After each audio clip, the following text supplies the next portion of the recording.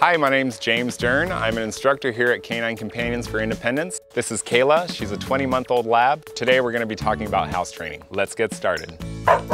In this video, we're going to be covering these points. A crate is a safe, comfortable place for your puppy to go. The size of the crate is important. Develop a feeding and water schedule to help your puppy's success. Anticipate and observe when toileting your puppy. Be sure to know what to do when your puppy has an accident. A crate is a really important tool. It's a safe and comfortable place for your pet to go when you can't watch them. Kennel. Oh, very nice. What a good girl. Dogs really do enjoy being in a crate. They're den animals. They enjoy sleeping in a small space. Nice. Crate training takes time, patience, and practice. Kayla, kennel.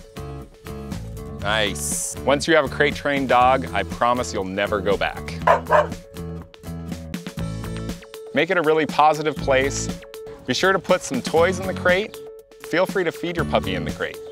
Put them in your house where there's a lot of household activity and your puppy can still be a part of the family. The size of the crate is important. Having a crate that's too big will cause the dog to toilet in the crate. Having a crate that's too small is definitely uncomfortable for the dog. When you're first crate training your dog, they'll probably bark and whine, and the first thing you'll want to do is just to let them settle down on their own. So when they're calm and relaxed, you can let them out of the crate. Girl. The most important thing that'll help your dog be successful, especially for toileting, is to have them on a good schedule of feeding and watering. The dog should be toileted at least every 4 hours and not left in the crate for more than that. When you're working with a puppy, they can't hold their bowel or bladder. So if you can't let your puppy out after 4 hours, be sure you arrange for somebody to come by and let them out. Good girl.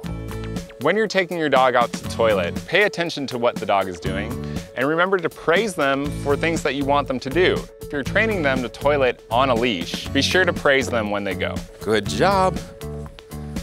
Good. When your dog has an accident, don't freak out. The best thing to do is just clean it up. Dogs are truly live in the moment and will not understand when they're being punished for toileting in the house. When you have an appropriately house-trained puppy, you'll have a dog that you can live with. Huh, Kayla? Yes, good girl. For more tips for your extraordinary puppy, go to puppystart.com/CCI.